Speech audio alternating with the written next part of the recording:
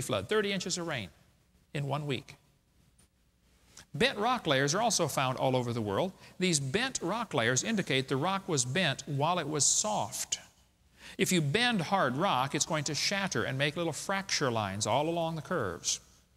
I was in Crystal Cove State Park in Los Angeles. I saw these bent rocks. I went up to get a picture up real close. The closer I got, the more confusing it is because there are no fracture lines. All these dozens and dozens of layers were still soft mud while they were bent, and then it hardened. All the layers you see in the earth that are bent were all soft at the same time. They are not different ages.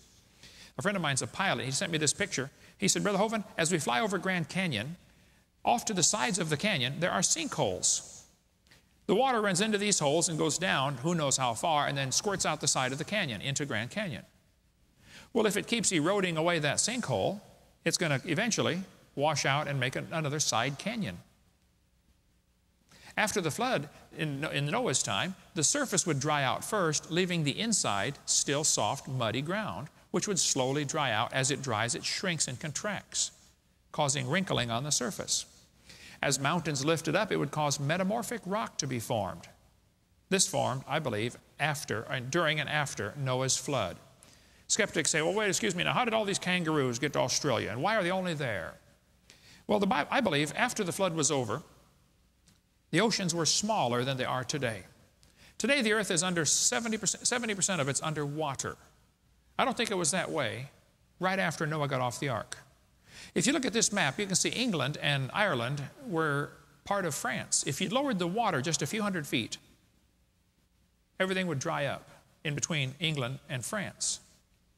That was probably the beach line way out there. You can see it from this satellite view. If you look very carefully, you can see that's England and Ireland there. You can see under the water and see the beach line where it used to be. The water is really very shallow along there. Between Alaska and Russia, the water is only 60 feet deep, about from here to that pole. 60 feet. If you lowered the oceans 60 feet, Russia and Alaska would be connected.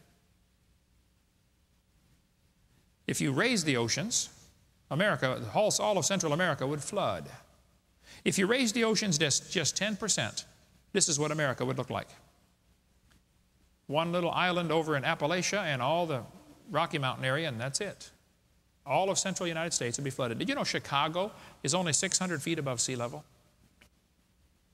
600 feet. From here to the stop sign, 2 football fields. That's how high Chicago is above sea level.